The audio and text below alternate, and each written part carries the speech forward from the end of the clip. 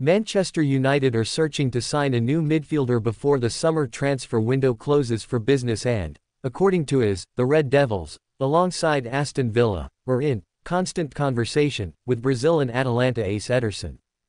Finishing an otherwise dismal 2023-24 campaign with an FA Cup win against their local rivals saw Erik ten Hag keep his job in the dugout and, with the expertise of his new-look team, the ex-Ajax custodian has signed a quartet of new stars this summer.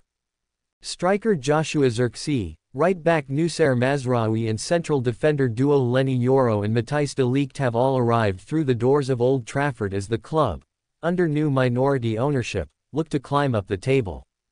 Man Utd move for Atalanta ace Ederson. Employers value him at €60 million, they don't want to sell.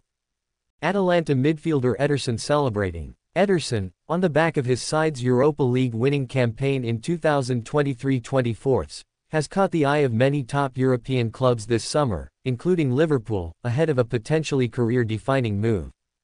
The twice-capped Brazil international, 25, is also of concrete interest to Manchester United, with his reporting that the 13-time Premier League champions are in constant conversation with all relevant parties over a switch.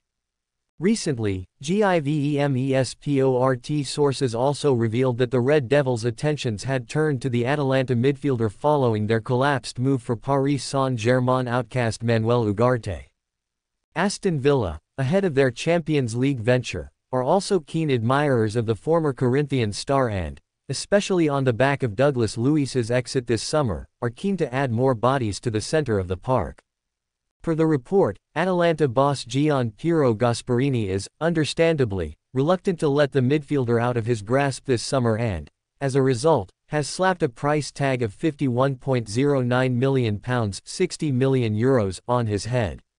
His performances last season have seen him described as formidable and extraordinary, too, adding to his reputation.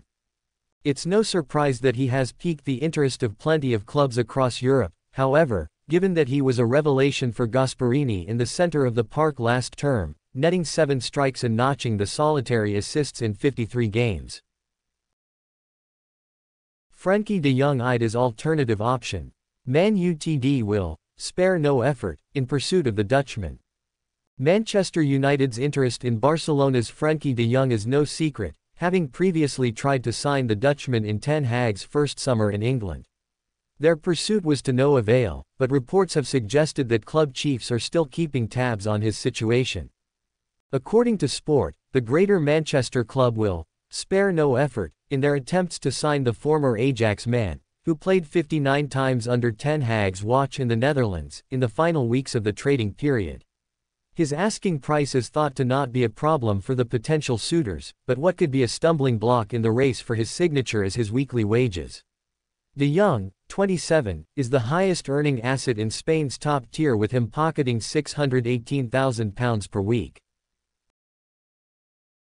Manchester United started the 2024-25 Premier League campaign with a narrow 1-0 victory over Fulham at Old Trafford on Friday night courtesy of summer signing Joshua Zirkzee, but they also suffered an injury scare and could be handed a massive blow going forward.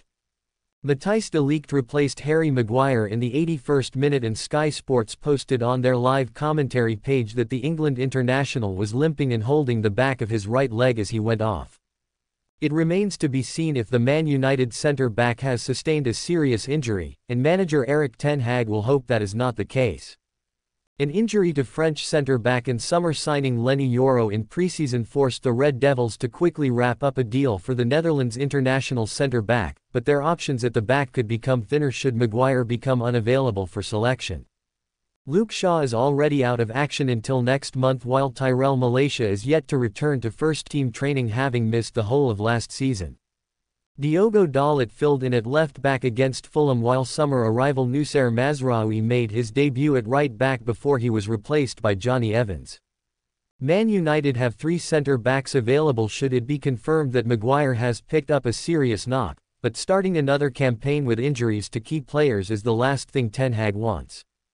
The Red Devils return to action next Saturday with a trip to face Brighton and Hove Albion, and they will be keen to make it back-to-back Premier League victories.